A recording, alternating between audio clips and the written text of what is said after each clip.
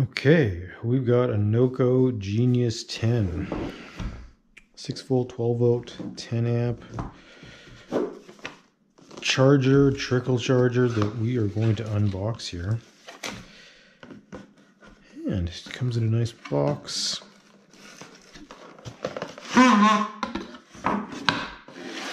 Nice and recyclable.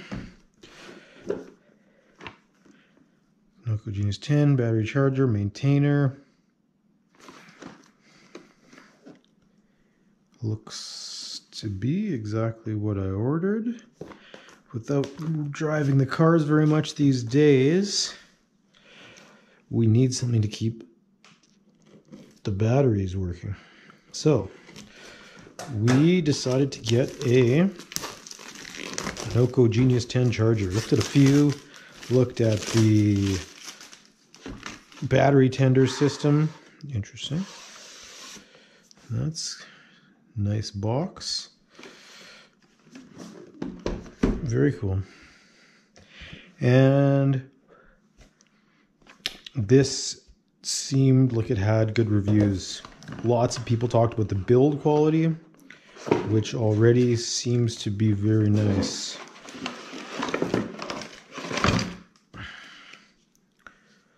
This does not unplug. It basically is just a connection directly into the thing. I think this is to connect it and strap it to something. And then you've got your charging cables that connect to here. Interesting. This connects to here. And then you get a connection. Then you've got some nice prongs. From what I understand, you can remove these if you want to do a direct mount scenario. But for me, because I don't want to take batteries off, I'm actually just going to use these right on. Plug it in and then call it a day. Instructions, user guide, warranty, how to use, charging modes. Does it say anything about how you do anything? So force mode, press and hold for 5 seconds. I guess you've got your different 6-volt, press and hold for 3 seconds using 12-volt lithium. Lithium charge mode is designed for 12-volt lithium batteries, including that. Press and hold for 3 seconds for 12-volt repair. I think standby. And standby charger is not charging or providing any power to the battery. Energy save is activated during this mode, drawing microscopic power from the electrical outlet. CAN bus is enabled in standby mode. When standby, the orange standby LED will illuminate. No power. 12-volt for charging 12-volt wet cell, gel cell, enhanced, maintenance-free, calcium batteries connected to 12-volt. White LED, AGM, lithium. So that's how you change the different modes. So it seems like you just plug it in and it's going to go into a mode of either charging or not. Connecting to the battery. Do not connect the AC power plug until all other connections are made. Identify the correct polarity of the battery terminals on the battery. Do not make any connections to the carburetor fuel lines or thin sheet metal parts. So I don't know why you do that. Low instruction negative ground system. Most common. Your vehicle has a positive ground system. Very uncommon to follow instructions in reverse order.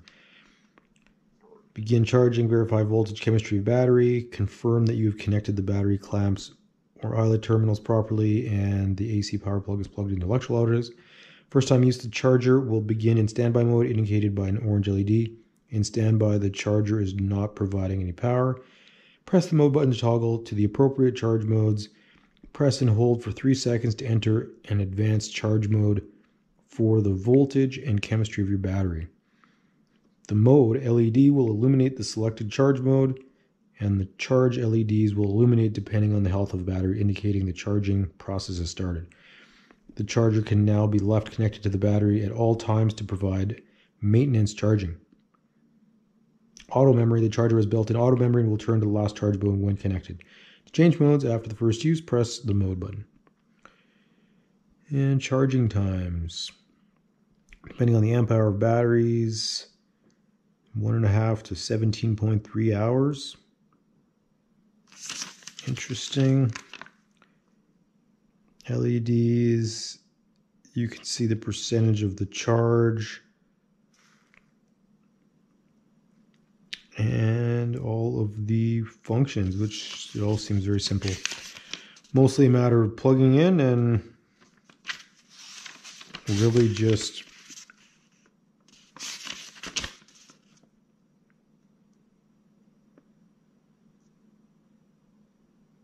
press the mode button to toggle to the appropriate thing. So when we show you, we're going to plug it in, press mode to go to 12 volts, and then we'll see how much charge it has. And that's pretty much it.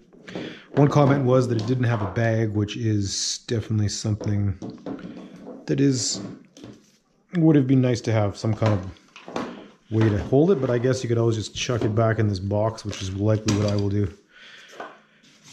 At any rate, that is the scenario. We'll show you more when we get it into action.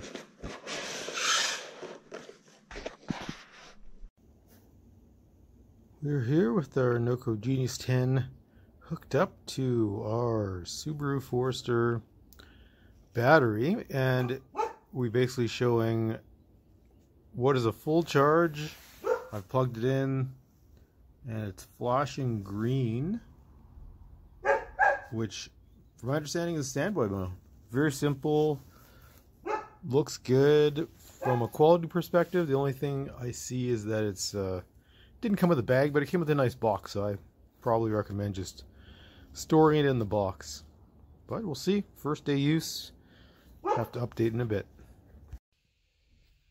So this is our Subaru hooked up to our Noco Genius 10 battery maintainer and charger about a few days after we initially put it on, and essentially it doesn't do anything groundbreaking. It just has a green light on the full charge indicating mark, which indicates it's maintaining charge. We've just got it plugged in, and I've got a cord draped over my side view mirror just in case I thought I should start the car and drive away with this thing connected, which is very unlikely because my hood on the car is open. But that is what it is. It's super easy. I would highly recommend this thing. So far, nothing seems to be happening to the battery that would be considered detrimental, I would say. I've got no battery acid deposits coming out of the top there. This is the original battery from 2012, and it's been a shockingly good battery for a 430 cold cranking amp battery. Always started the car.